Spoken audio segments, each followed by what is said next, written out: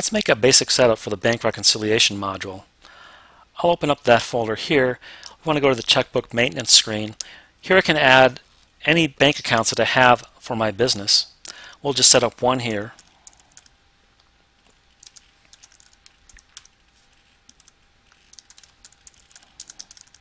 I want to make sure to select a currency ID for that particular account.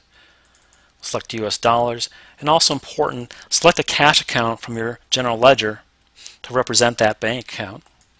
Do a lookup here, sort on description. Here's my cash account here. I'll select that one. And that's all I need to do. There's some other options here you can change if you want to, but I'll hit save. And now I have a checkbook ID that I can use for my receivables, for my bank transactions, and also for my payables.